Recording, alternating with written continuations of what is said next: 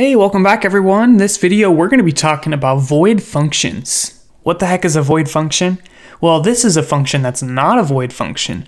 And the reason it's not a void function is because it has a return value result, and that's of type double. But we can actually create functions that don't return values, and those are called void functions. They're void of a return, essentially. Now, on a side note, if you feel like you have a void in your life where you need a really good C++ IDE, but you got absolutely nothing to fill that void, let me tell you guys, I have just the solution. Embarcadero C++ Builder is exactly what you need. And don't worry, C++ Builder has a community edition where you can get this tool completely free. It's going to give you everything you need to create awesome C++ applications. So this means debugging, awesome visual design, great tools to work with databases, and on top of that, you can deploy to 4 modern operating systems: Windows, macOS, iOS, and Android. Talk about legit. Check them out, guys. I'll leave a link for you in the description. So now that you got that void filled, let's talk about void functions. So let's say we wanted to create a function that does something but doesn't necessarily calculate a value and return it. Some common examples I can think of are logging. You can call a logging function to go write to some files or something. It's not necessarily going to calculate a value and return it, but it's still going to do something. Or we might want to write a function to easily output stuff to the console. And that's what we're going to do in this video, because if you scroll down in this code here, we have this main where we're doing a bunch of these couts, and it's kind of ugly. And what if we wanted to do this essentially a couple of times?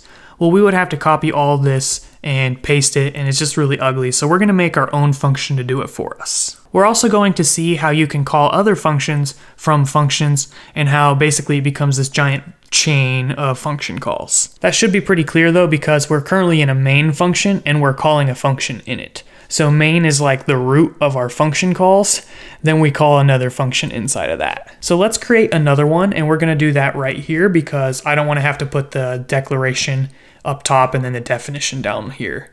So let's just put it up here, and we're going to say void, and we're going to call this print stuff. Very descriptive. Actually, let's call it print pow. For one, it sounds cooler and it's a little bit more descriptive. So what the heck is this going to do? Well, basically it's going to take a base and an exponent, and then it's going to call the power function and do some pretty outputting for us. So what we need to do is we need to say double base, and then we're just going to have an int exponent. I'm sure you could make a double exponent if you wanted fractional exponents, but it's a little bit beyond my capabilities because I'm terrible at math, so we'll keep it simple. All right, what are we gonna do here? Well, the first thing we can do is we can literally just copy all of this junk, and we're gonna paste that inside of our print pow function. Clean it up a little bit. Now, since we have these parameters that are going to get values passed in as arguments, we don't need to declare these variables here. So we need to get rid of that line. And now you have two options. When it comes to getting the values from the user, do you want to do that inside of the print pow function, or do you want to do that inside of main? I would argue that this stuff would be more appropriate to leave inside of main, at least with how the power function is scoped now, because it's called print pow. It has nothing to do with getting the base and exponent from user input. So that kind of goes with the general rule that functions should only do one thing, and that one thing should be clearly seen in the identifier. So because of that, I'm going to take these out and move that back to main.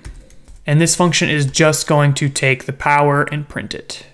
The next thing we're going to do is make this function print this in a little bit more pretty way. So right now what it's going to do is it's just going to print the power. That's it. It's not going to say what it is or anything.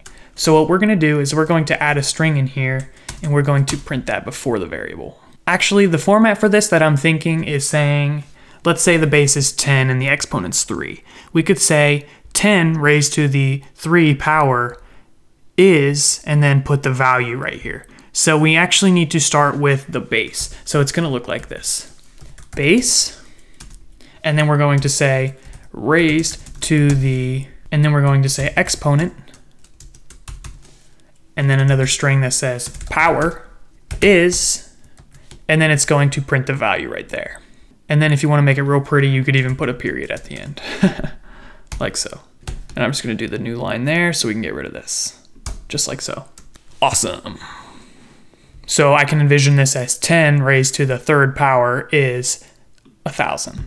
And you can see that this function is actually calling the power function. So eventually what's going to happen is main calls print pow, and then print pow calls power. Oh my gosh, that's a tongue twister. So inside of main, let's talk about how we call this.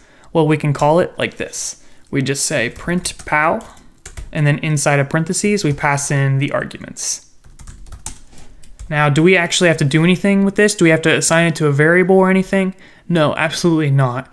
When you have a void function, you just call it by itself and you don't do anything in the calling part of it. Well, this doesn't even make sense because print pow doesn't return a value, so it doesn't make sense to assign it to a variable. It's just stupid. Don't do that. Okay, now I'm probably going to compile and get like a million errors, so let's just see what we have to do. Now before this is complete, we have to think about where these variables come from. Originally we had the declarations that we had up in this print pow, but we got rid of them because print pow isn't going to need those. It would have been more appropriate to keep them down here, so sorry about that. So we're going to have a double base and then an int exponent, like so. Alright, so now it should work. Let's see. No compiling errors. Let's give it a run and see what happens. What is the base? What is the exponent? 3. 10 raised to the 3 power is 1,000. Awesome.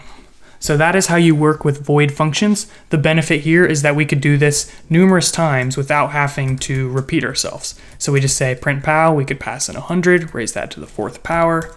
We could call it again and say, hey, let's raise 4 to the 2nd power, whatever it is.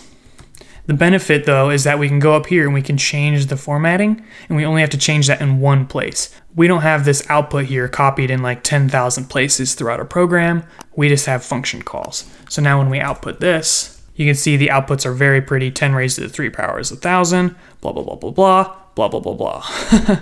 So that, my friend, is void functions.